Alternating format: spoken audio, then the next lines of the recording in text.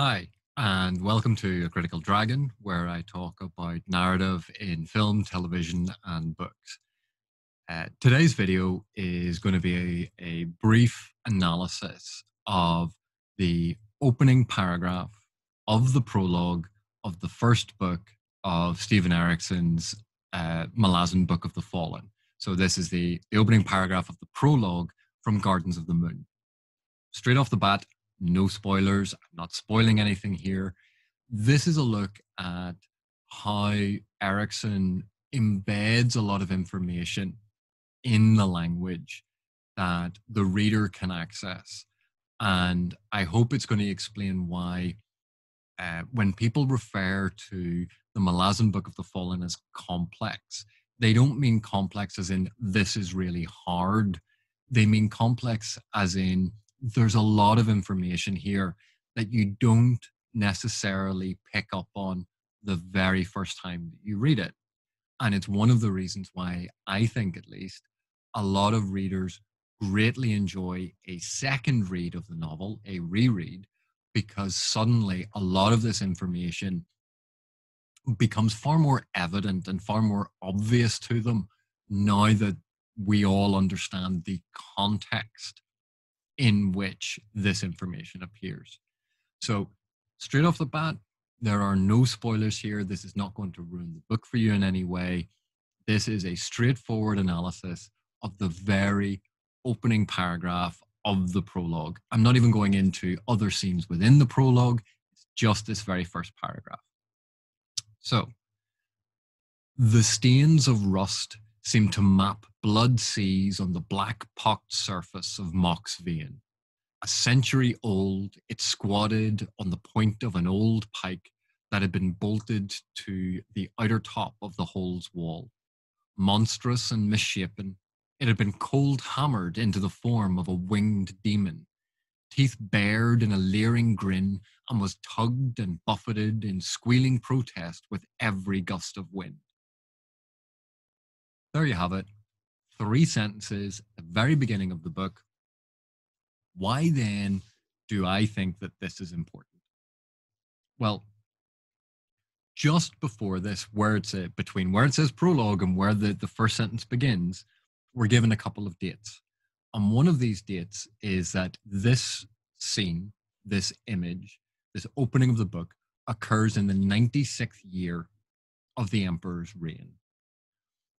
And the start of the second sentence is about this weather vane being a century old. So there's an almost direct connection between the age of the empire under this emperor and the weather vane. We're also told, and this information is on the back of the book, that Malaz Island and Malaz City, well, depending on your edition, but Malaz Island was the center of the Malazan Empire. And Mock's Vein, on top of Mock's Hold, at the center of Malaz City, which is the capital of Malaz Island, which was the capital of the Malazan Empire, we're getting a sense here that this weather vane is a direct symbol of the empire itself. It's the same age as the empire, it's in a position of prominence for the empire. So we can read this weather vane as a symbol for the empire itself. And the first thing that strikes you about all of this visual description of the weather vane is that it is almost entirely pejorative and negative and ominous, which in some ways sets the tone for how we can think about the empire. So let's break this down a bit. There are stains of rust on a pocked surface. So the very first thing that we're told about this weather vane, which I'm now going to read as a symbol for the empire, is that it is stained and rusty and pitted, that it hasn't been looked after, it hasn't been maintained, it hasn't been polished and cared for, that there's an element of neglect to what is happening to this weather vane and therefore to the empire, that it is being exposed to the elements and no one is taking care of it. Secondly, it's squatted on the point of an old pike. So we know that if the weather vane is a symbol for the empire is balanced on the top of a weapon, pointed weapon, which in some respects we could read as being slightly precarious. But another way of reading this is that this empire, the foundation of this empire, is military, is a weapon, is conquest, because this has been bolted to the outer top of the hold's wall, that this has been inserted on top of pre-existing structures, that the empire has militarily colonized and stolen and invaded other countries and city-states and territories.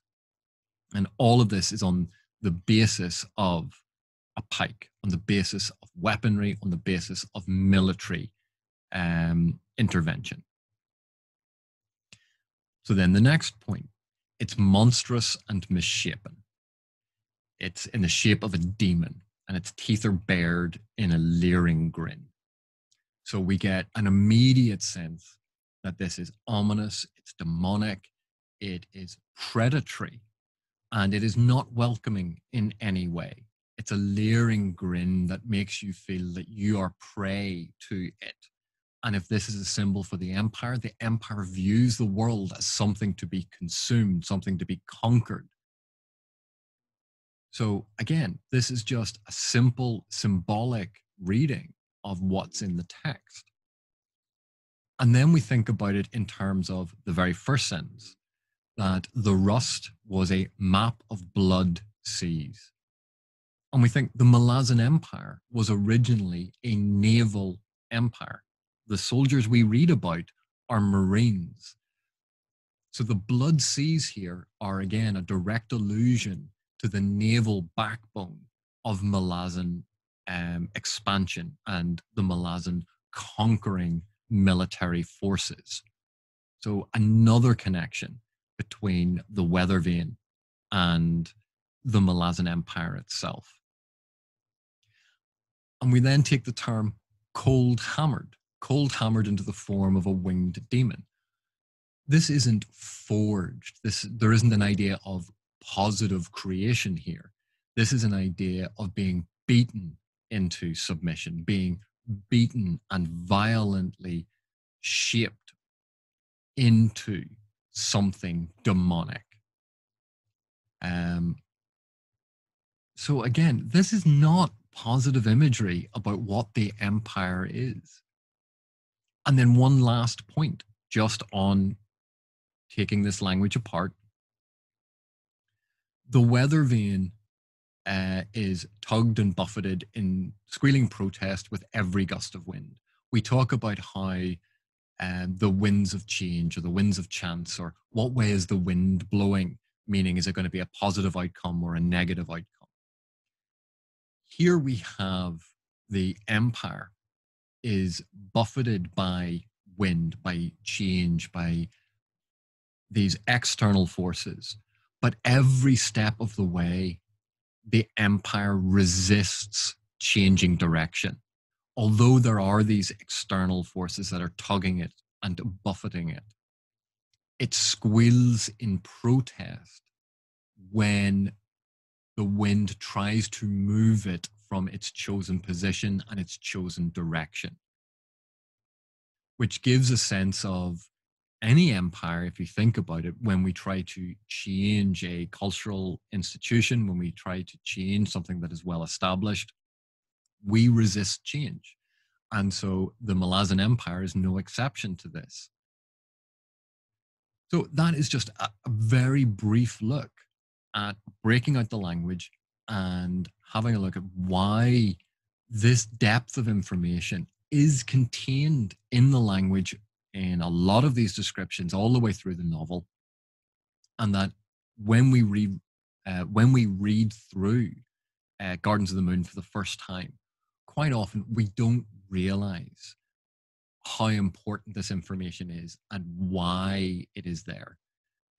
Things that appear superficial, things that appear as mere decoration, suddenly take on a deeper meaning and a deeper understanding. So I hope you enjoyed that very brief look at some language analysis in Gardens of the Moon, and I will see you in the next one.